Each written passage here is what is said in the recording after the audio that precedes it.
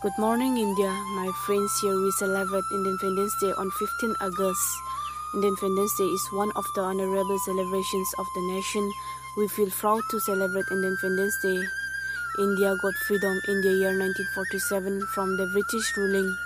Everyone will celebrate Independence Day as a respect for the country, irrespective of caste, creed, and religion.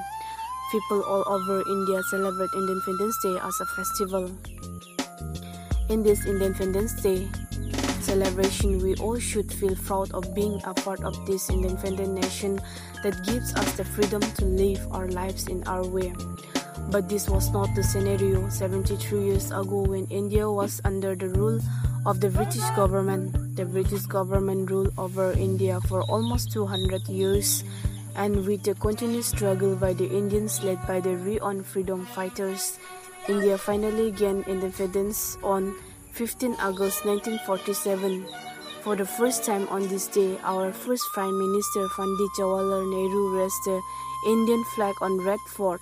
Since that time, we all celebrating Independence Day annually. In every government organization, schools and colleges, everyone organized Independence Day event and related culture programs. Thank you.